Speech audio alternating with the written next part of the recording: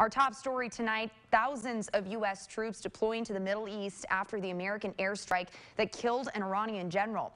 Critics calling into question the president's decision. Meanwhile, President Trump stands by it and says the U.S. will respond to any attack from Iran.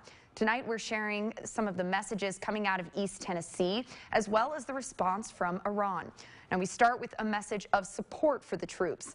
The Roane County Sheriff's Office taking to social media today, saying simply to those deploying, quote, "You have our thoughts, prayers, and support. Godspeed."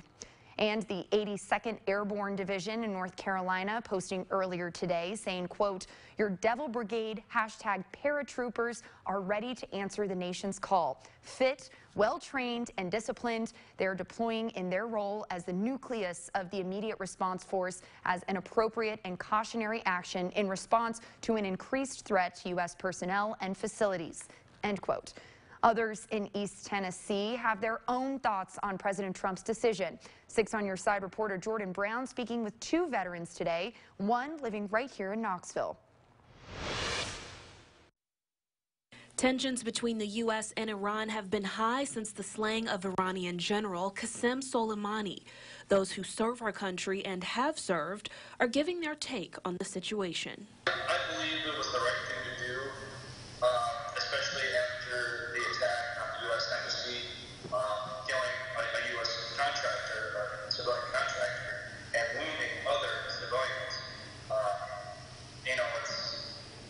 It's kind of like an eye for an eye thing. As a person that was part of the United States Army or the military forces, I'll support my government in any which way I can. But I would also ask that that we have more information. It is the duty of the government to provide us with reasoning behind their actions. Iran's response to the airstrike, promising revenge on the U.S., is raising a common question amongst Americans. Could this result in another war? Yes, I do believe that it could result into another war with Iran or with the Iraqi government. I think it will cause a small conflict. I'm ready to go if they call. I've been to Afghanistan. I was there in 2008, 2009 in combat zone. In Knoxville, Jordan Brown, WATE 6 on Your Side.